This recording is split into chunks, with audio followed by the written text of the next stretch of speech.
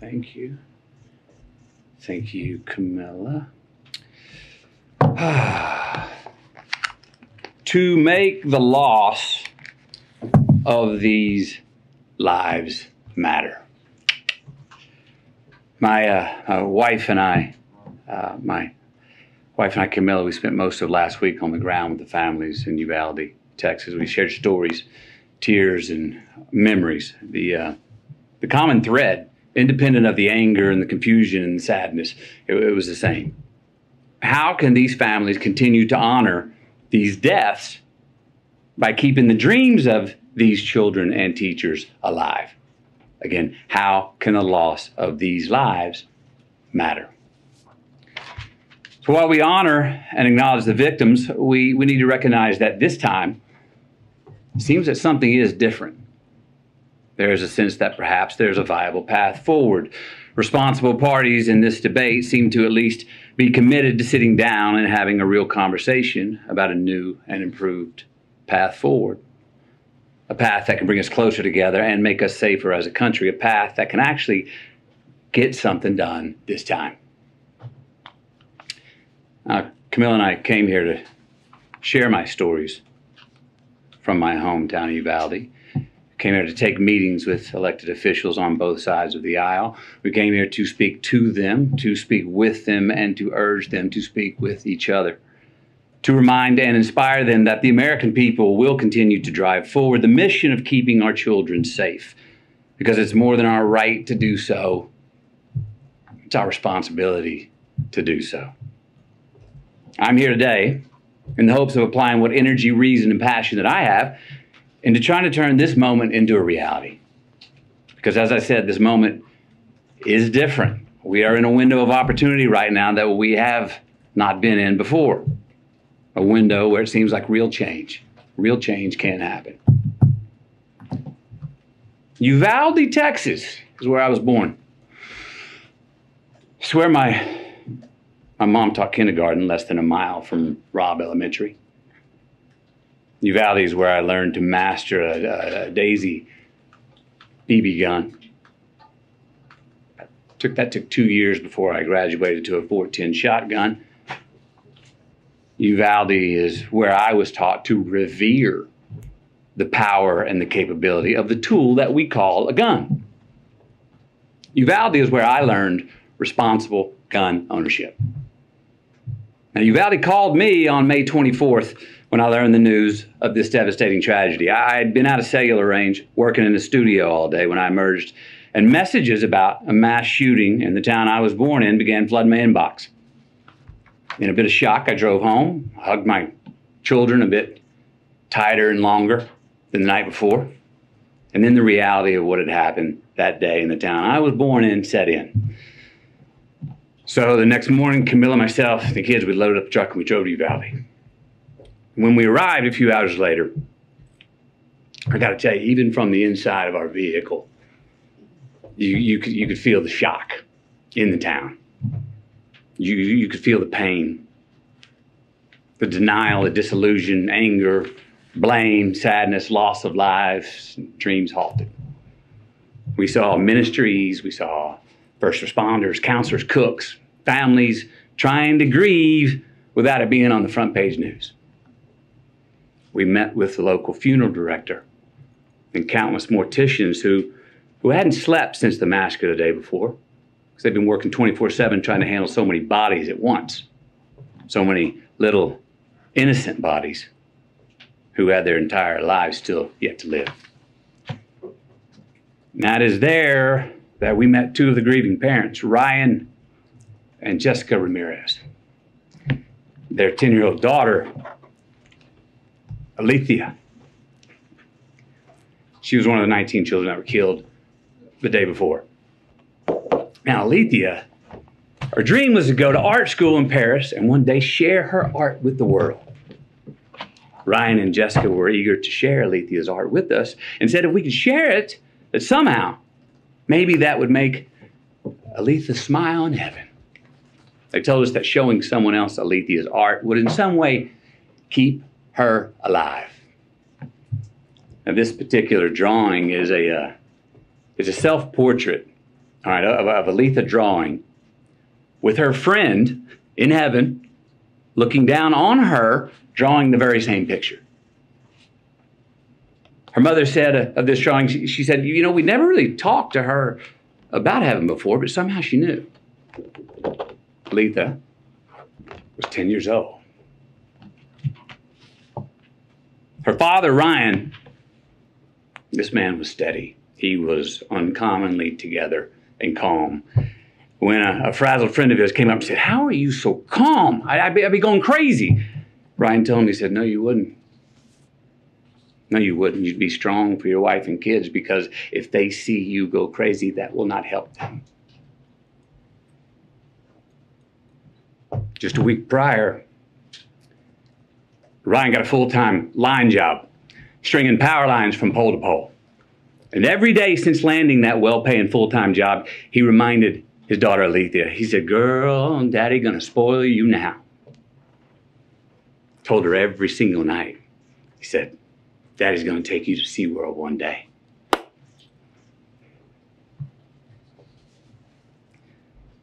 But he didn't get to spoil his daughter. Aletha, she did not get to go to SeaWorld. We also met Anna and Danilo, the mom and the stepdad of 9-year-old Maite Rodriguez. Now, Maite wanted to be a marine biologist. She was already in contact with Corpus Christi University of A&M for her future college enrollment. 9 years old. Maite cared for the environment so strongly that when the city asked her mother if they could release some balloons into the sky in her memory, her mom said, oh no, Maite wouldn't want to litter. Maite wore green high-top Converse with a heart she had hand-drawn on the right toe because they represented her love of nature. Camilla's got these shoes. Can you show these shoes, please? Wore these every day. Green Converse with a heart on the right toe.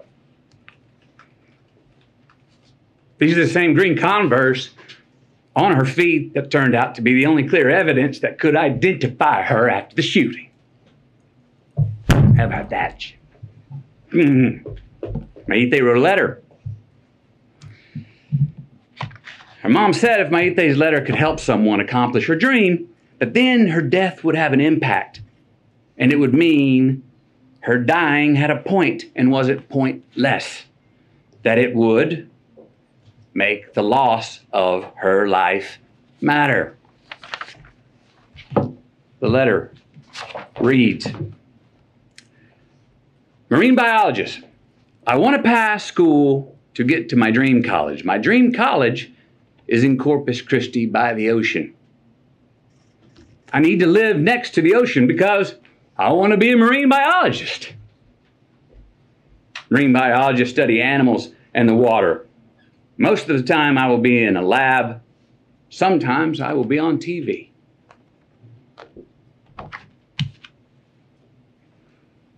Then there was Ellie Garcia, a 10-year-old, and her parents, Stephen and Jennifer. Ellie loved to dance and she loved church. She even knew how to drive tractors and was already working with her dad and her uncle mowing yards. Ellie was always giving of her gifts, her time, even half-eaten food on her plate.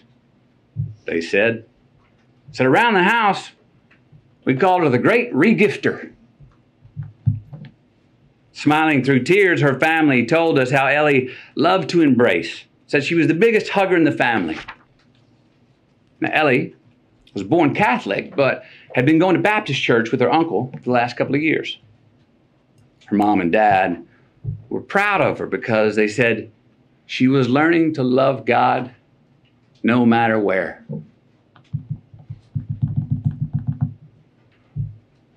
The week prior to her passing, she'd been preparing to read a verse from the Bible for the next Wednesday night's church service. The verse was from Deuteronomy 6:5. And thou shalt love the Lord thy God with all thy heart, with all thy soul, and with all thy might. That's who Ellie was becoming. but she never got to read it. Service on that Wednesday night. Then there was a fairy tale love story of a teacher named Irma and her husband Joe. What a great family this was. This was an amazing family. Camilla and I, we sat with about 20 of their family members in their living room, along with their 4 kids. Kids were 23, 19, 15, and 13. They shared all these stories about how Irma and Joe served the community and would host all these parties, and how Irma and Joe were planning on getting a food truck together when they soon retired. They were humble, hard-working people. Irma was a teacher who her family said went above and beyond and just couldn't say no to any kind of teaching. Joe had been commuting to and from work 70 miles away in Del Rio for years. Together they were the glue of the family. Both worked overtime to support their 4 kids. Irma even worked every summer when school was out. The money she had made 2 summers ago paid to paint the front of the house. The money she made last summer paid to paint the sides of the house. This summer's work was going to pay to paint the back of the house. Because Irma was one of the teachers who was gunned down in the classroom. Joe, her husband, literally died of heartache the very next day when he had a heart attack.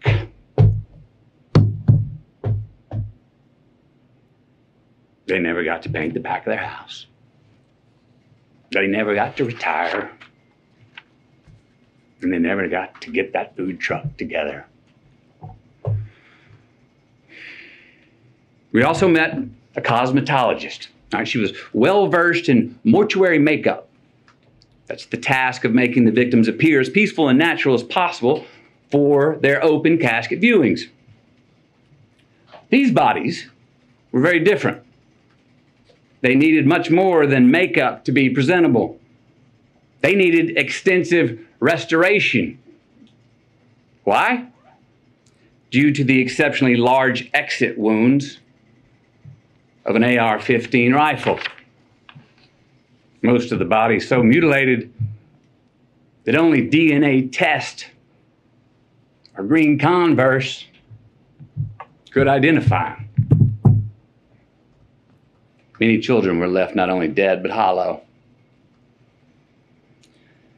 So yes, counselors are going to be needed in Uvalde for a long time. Counselors are needed in all these places where these mass shooters have been for a long time. I was told by many that it takes a good year before people even understand what to do next.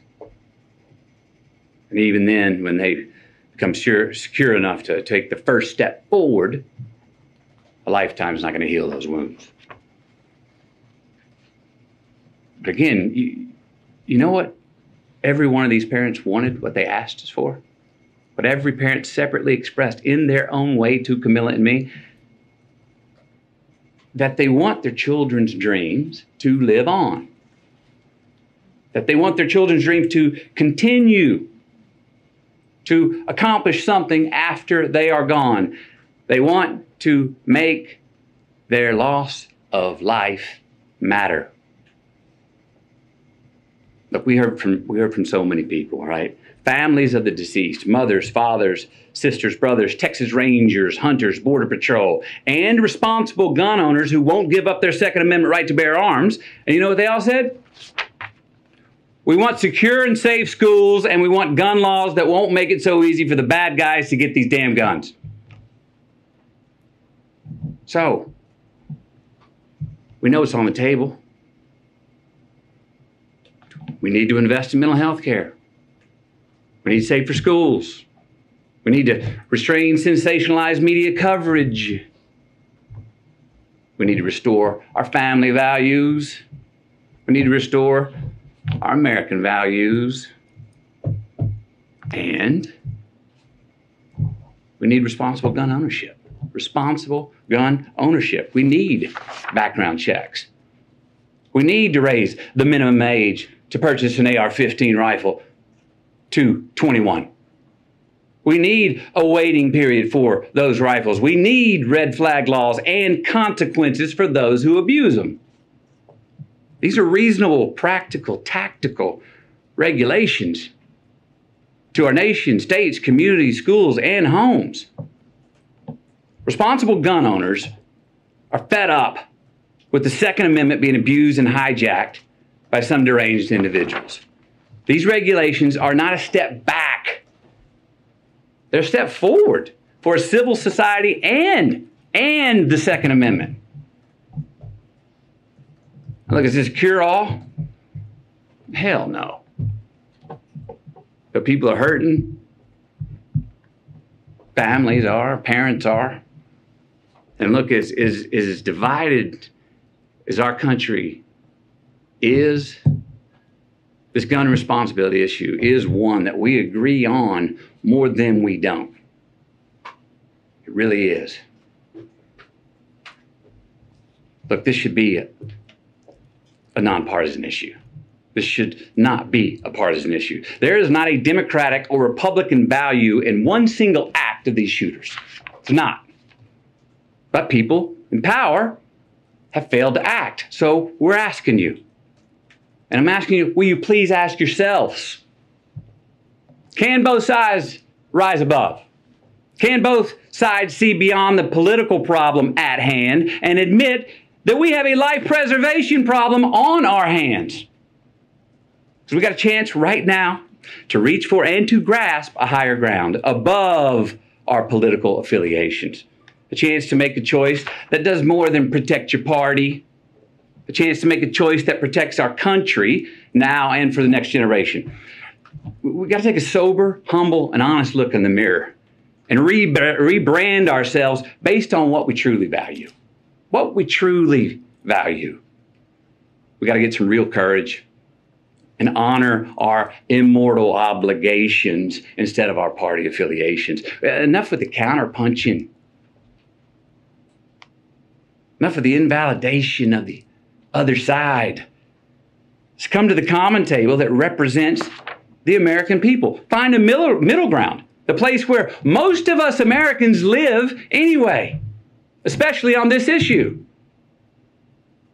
Because I promise you, America, you and me, we are not as divided as we were being told we are. No. How about we get inspired? Give ourselves just cause to revere our future again.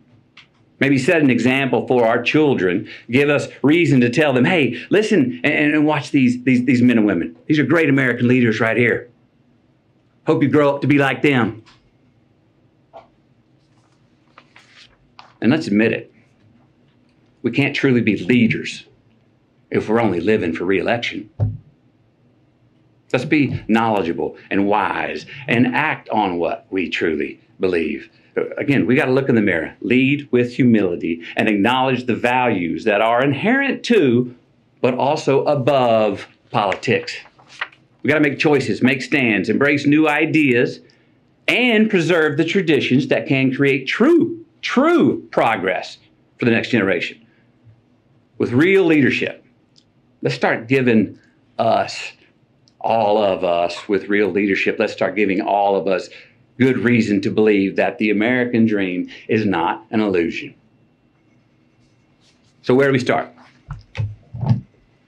We start by making the right choices on the issue that is in front of us today. We start by making laws that save innocent lives and don't infringe on our Second Amendment rights. We start right now by voting to pass policies that can keep us from having as many Columbine, Sandy Hooks, Parklands, Las Vegases, Buffaloes, and Uvaldes from here on. We start by giving Alethea a chance to be spoiled by her dad.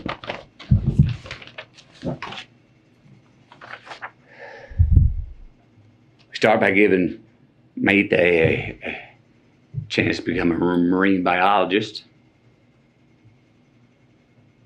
Start by giving Ellie a chance to read her Bible verse at the Wednesday night service. Start by giving Irma and Joe a chance to finish painting their house. Maybe retire, get that food truck. We start by giving McKenna, Layla, Miranda, Nevaeh, Jose, Javier, Tess, Rogelio, Eliana, Annabelle, Jackie, Azuya, JC, Jayla, Ava, Amory, and Lexi. We start by giving all of them our promise that their dreams are not going to be forgotten. We start by making the loss of these lives matter.